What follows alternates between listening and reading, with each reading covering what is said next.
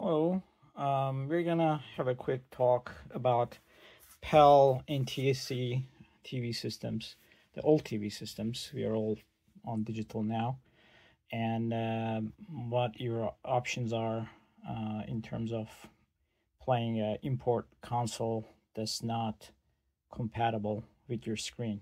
So here I have a PAL Atari 2600, and as soon as I connect to my TV, I see a rolling picture.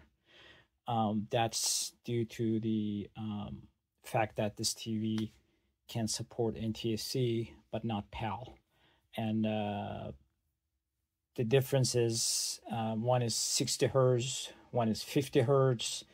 And back when airwaves, TV airwaves came about, engineers found a way to encode, the picture, the color, the sound in those waves, and they came up with different methods. And the main two ones are the 110, 60 hertz countries using NTSC, and the 320 volt, 50 hertz users countries using PAL. So if you have a picture like this, you have a couple options. One, try to, obviously having a multi-system TV is really good. It's a good investment, especially if you're collecting retro consoles, and some of them are imports. This is a Sharp, of course. It's an old LCD TV, and it does support multiple systems. There are a couple, other models you can research in North America. They support different video signals. However, these systems are not supported for every input. So I connected this in via RF, and the RF can only accept NTSC 358, PAL-M, PAL-N, and that's it. So those are my only options. And with PAL-N, it uses same, I believe, frequency as NTSC, but the color and sound are encoded or modulated differently. So it cannot decode or demodulate the color and the sound. So here, let me turn on the sound. You'll see. I'm going to exit here. As you can hear, it's all static because TV is looking at the wrong place for color and the sound information. So this TV supports multi-system in AV input. So one thing you can do is AV mod, or if your console already has AV, that's great. You can do that. If you don't have an AV mod, or if you don't want to do AV mod, one option is to use something like this. This is RF to AV converter from AliExpress. Its antenna input is actually European style, so this is perfect for PAL, and I can connect it here.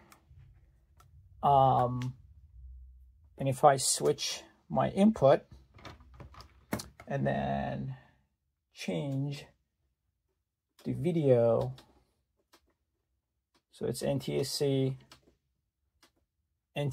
443 is a substandard PAL. Ooh, that looks promising.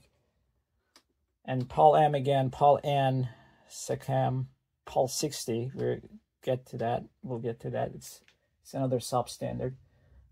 And all right, no static. So yeah, we do have sound. Okay.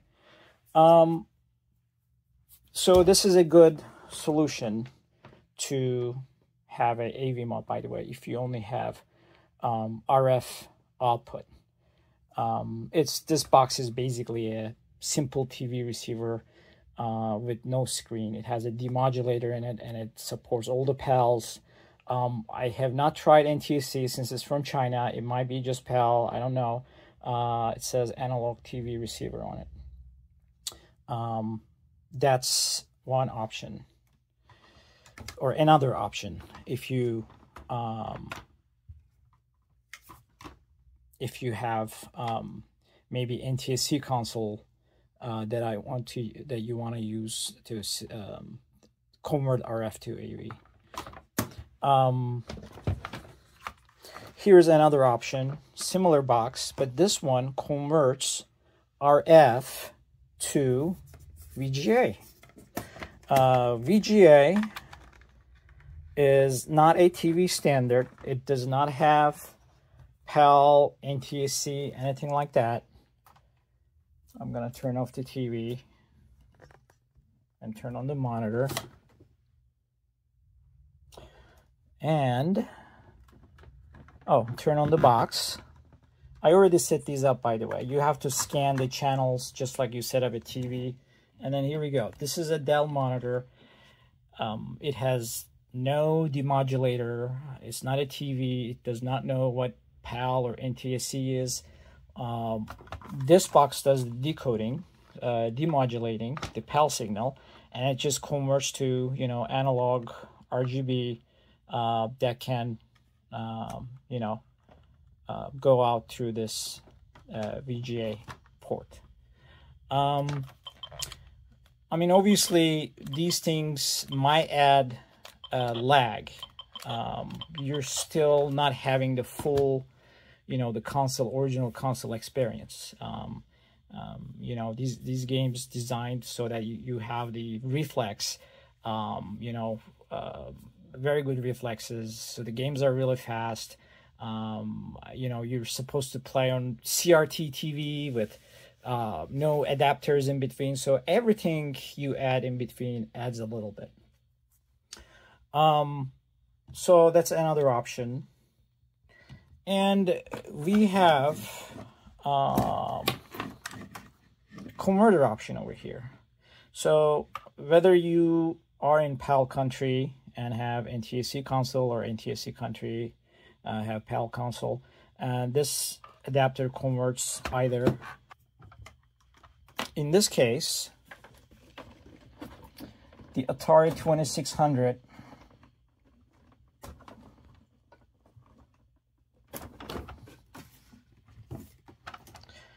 comes in here. This box will convert this to Composite, and then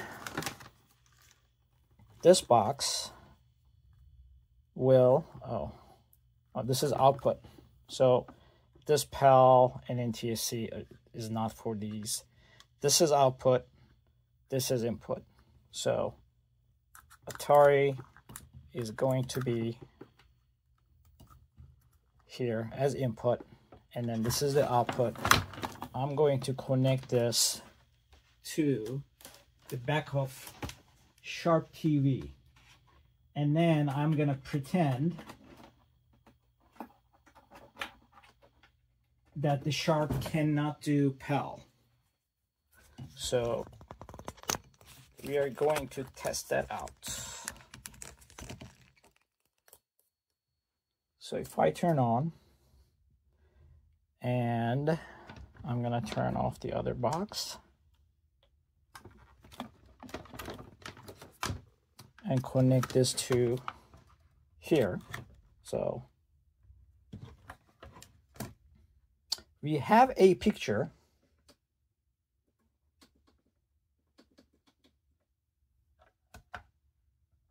So, oh, here we go. Oh, we got something and we lost.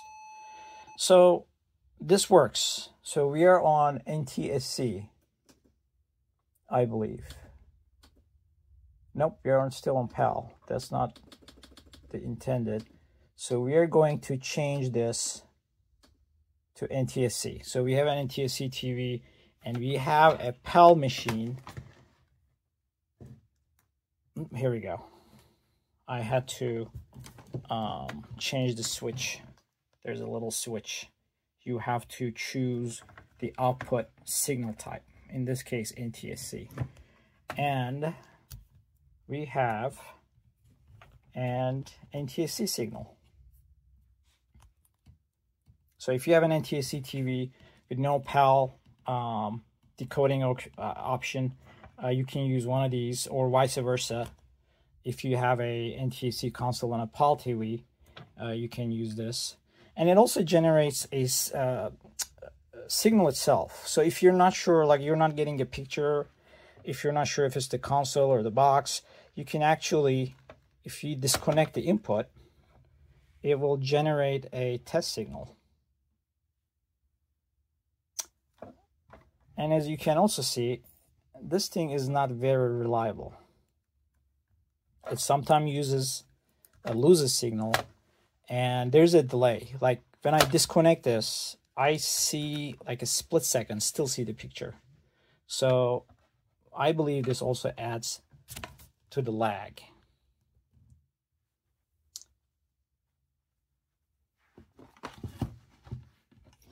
Here is a NTSC console. Let's assume you're in a PAL country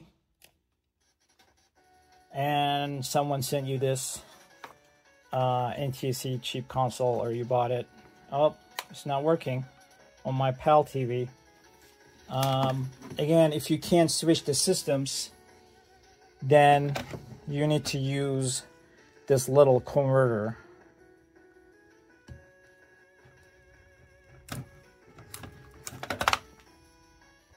Here we go. So color system PAL, we pretend this is a PAL TV and this is an NTSC console.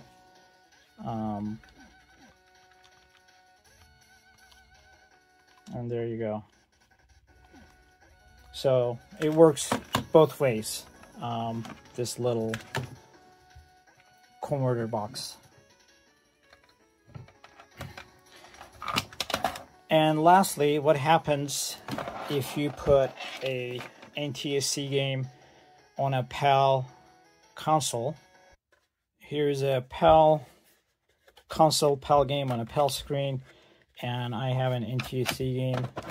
I'm just gonna put it in, and it's going to roll. I see some colors though, so it's weird. Why is this happening? I see color, picture, and no noise. Normally I would hear static, and it's just rolling. So in this case, the PAL machine sends the, I believe, correct PAL signals to the TV, but the game itself wants to run on 60 hertz. That's my theory, at least. So in that case, if your TV supports it, you need to go to select that Frankenstein color system. So PAL is normally 50 hertz, but there is a 60 hertz PAL here, PAL 60. Isn't that weird? But apparently, for these kind of situations, it's perfect.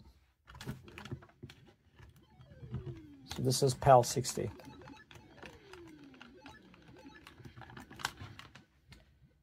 Yeah, that's about it. That sums it up. So if you have a different import console, either invest in a good old TV that supports multi-system, or try one of those converters that I demonstrated.